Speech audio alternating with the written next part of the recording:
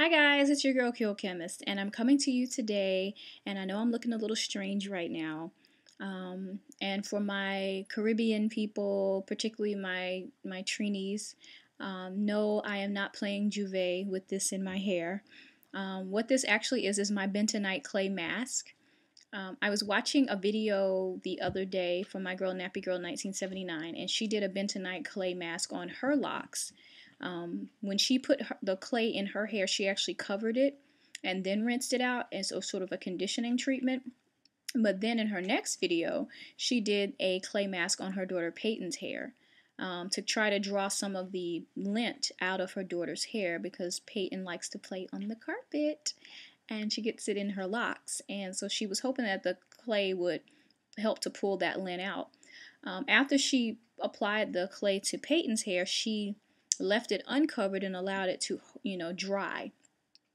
And what she discovered was that the clay didn't really remove the lint, but it actually drew more lint out from the core of the locks that she didn't even know was there at first.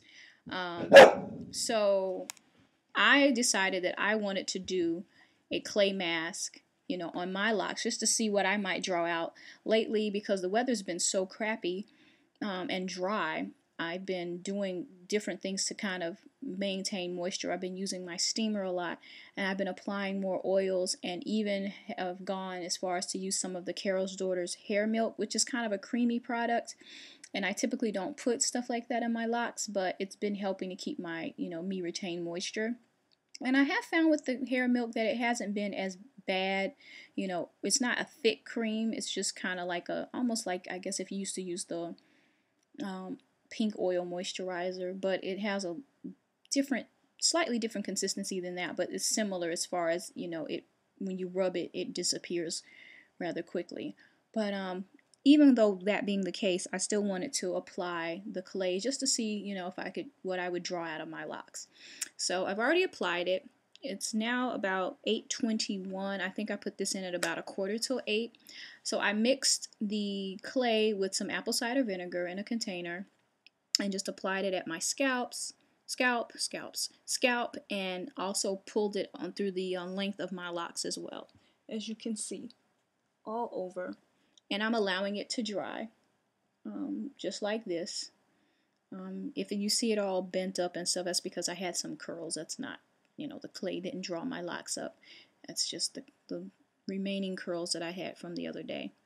But yeah, I'm excited to see what's gonna actually, if this is gonna pull anything out of my locks, or if nothing else, if it'll just be a really good conditioning treatment. So my plan is to allow this to dry. I'm gonna rinse it out and probably then shampoo my locks too, and then I'll see what they're looking like afterwards. As far as the bentonite clay, I got mine from Whole Foods.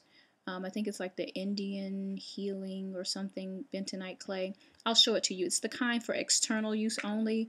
The kind that Nappy Girl 1979 had was for internal and external use, but I just have the one for external use. I actually do have some for internal use, but it's already in a liquid form in a bottle. For like, you can use that kind of like to detox your insides, and I really didn't use it the way I should have when I first bought it, so I need to go and use that up. Excuse me, Amaya, mommy's doing this, please. So yeah, I'm gonna come back after I rinse it all out and shampoo it out, and just let you know what my results were. Alright guys. Hi guys, it's me. I just wanted to come back really quick so I wouldn't forget to do it. This is the clay that I use. This is the Health and Beauty Aztec Secrets Indian Healing Clay, deep pore cleansing. And like I said, I got this container. This says 100% natural calcium bentonite clay, and I think this is like a pound, and it was like maybe $9.99 or something at Whole Foods. I can't remember. But yeah, this is the one that I have, and I've had it for a little while, and I've done several facial masks, and I did do a hair mask, like I said, a while ago. So this lasts for a while. So if you don't want to order it online and you want to check out your local Whole Foods, or maybe even, I don't know if Trader Joe's has it, but Whole Foods carries this brand. Alright guys, I'll be back. Hi guys, so it's your girl. I'm back. Do not panic. I am wearing a towel. I just got out of the shower from shampooing out well, first I rinsed out the clay and then I shampooed it out. So here is my hair, and for the most part, my locks actually looked pretty good initially. I was like, oh, okay, maybe I didn't really have much in there.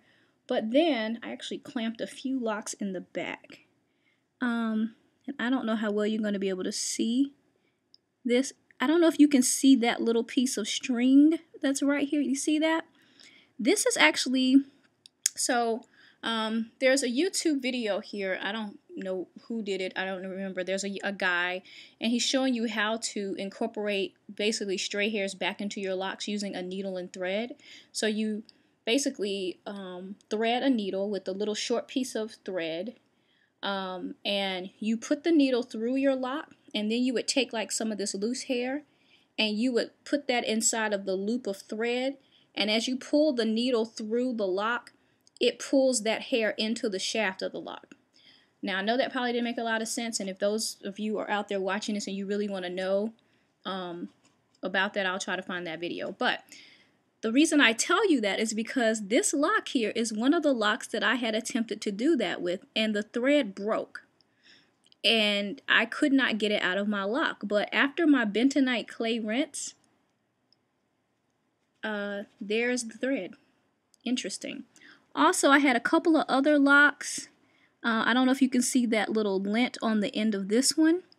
I didn't notice that before I did the clay rinse, so there is a little bit of, can you see that lint? There's another one I have. I put these clips on them so I could find them. There's this one here. Can you see that little lint ball right there at the end? So, yeah, overall, I will say that, let me get, there's another little piece. Well, I'm trying not to pull my hair out. But yeah, I can say that this clay does draw out certain things out of your locks. I'm sure as they dry, I may actually run across more little pieces of, I think that's a piece of lint, looks like maybe. I may actually see other pieces of lint. But I just wanted to show you guys, when I saw Nappy Girl 1979's daughter Peyton's hair, and all the lint that you couldn't see before, you could see even more lint embedded. I was like, wow. So I'm kind of happy right now. Like I said, my hair's not completely dry, but so far I don't see any major issues. I think that might be a little bit of conditioner or something, but like I said, as it dries, I will be able to see, because I may actually end up washing my hair again, but I'll actually see if this drew anything out. The lighting's kind of weird, so I'm looking in my camera trying to see certain things, and I can't tell if that's just the way my camera looks, because all my locks look like that, so I don't think that's anything. But yeah, there were some little pieces of lint on the end, particularly in the back, which is where you typically will have lint. Oh, there's a little lint ball. Fortunately for me, I think I'm pretty diligent on a regular basis of looking for lint. So I think that's something, that's just a piece of Amaya's hair. That's not. But yeah, I'm pretty diligent on searching for lint, so mine is probably not as embedded as Peyton's was. But yeah, just wanted to share that because I thought it was interesting when I saw that piece of thread that I hadn't seen, that I thought, you know, was lost or had just broken off and I could not get it out of my hair. And now, and that was, oh my gosh, I can't even tell you how many months ago that was that I did that. So it was really interesting that it came out today with the clay. Let's see, is that a piece of lint? A little piece of lint there. So yeah, I'm thinking as my hair begins to dry, I'll be able to see if there is lint in here. But it looks like most of the lint that I'm seeing is on the surface, like I can just pluck it off. But I did not notice it prior to using the clay, so just something for you guys to consider. Alright guys, I will see you soon. Bye.